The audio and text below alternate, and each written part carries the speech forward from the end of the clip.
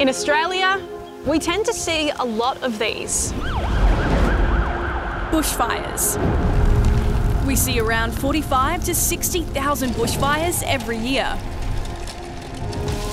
But have you ever wondered how or why bushfires start in the first place? Let's find out. Perhaps a good place to start is to understand what fire is.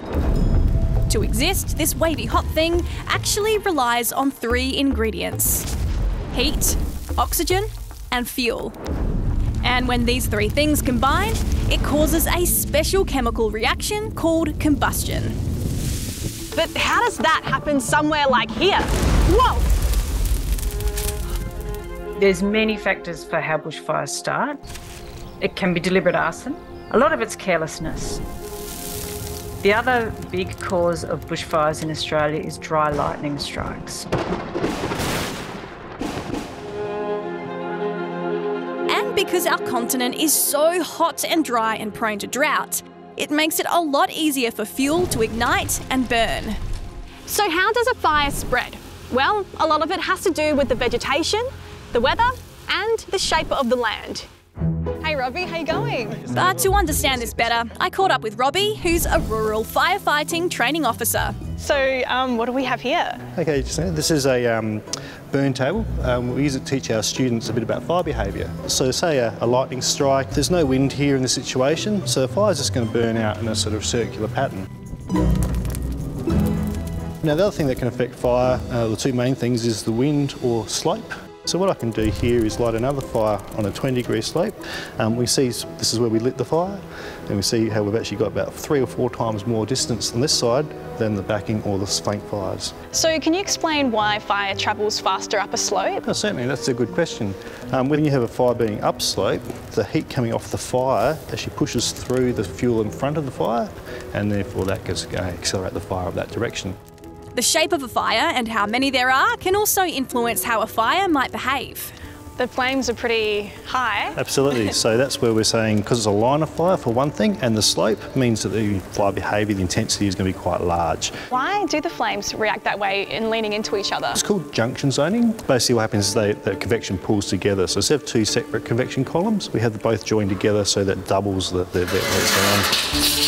and there goes our fire. I'm glad it's only that size. Yeah.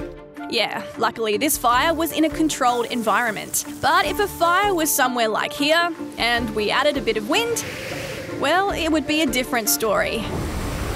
You see, strong winds are another big reason to how bushfires spread. Because by providing more oxygen, it increases the intensity. And a change of wind direction can make the fire a lot bigger really quickly.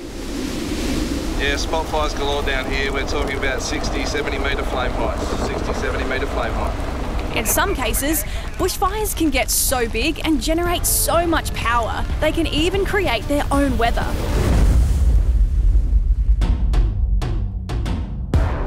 What the fire's doing is it's producing enough energy in an unstable atmosphere that the fire's convection column or the smoke plume grows vertically.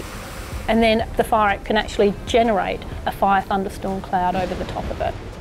And in the extreme events, of course, we can see these fire-generated thunderstorms or pyrocumulonimbus clouds can actually ignite new fires downwind.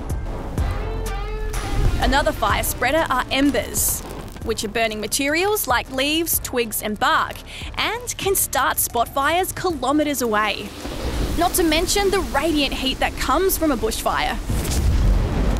If they're particularly dry and fine fuels, they will start to burn themselves. So that is one of the ways the fire accelerates. Is also what makes it so dangerous for us and for animals. So with all this in mind, how do we manage or prevent bushfires? Well, one way is to quite literally fight fire with fire.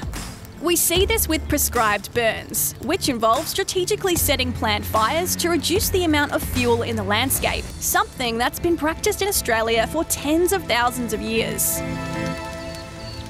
Cultural burning, it's the First Nations, Aboriginal people, Indigenous people's way of burning the country. Culturally, we try and keep the fire intensity quite low because we want to protect the canopy. If we do our burning early in the cooler times, the fire won't be so bad because we've done all that good fire, all that cultural fire around the landscape. There are a lot of things that we can do too, like keeping fuel loads low around the house, avoid doing activities that could cause an unwanted fire, paying attention to weather conditions, and if you're in a bushfire-prone area, having a bushfire survival plan, so you know exactly what to do if you need to get to a safe place. This is part of how we live and where we live. We learn about the science so that we can look after things properly, so that we can make good decisions, so that we can provide appropriate warnings and advice to communities for how to keep themselves safe, to make predictions, and that's why it's important we understand the science of bushfires.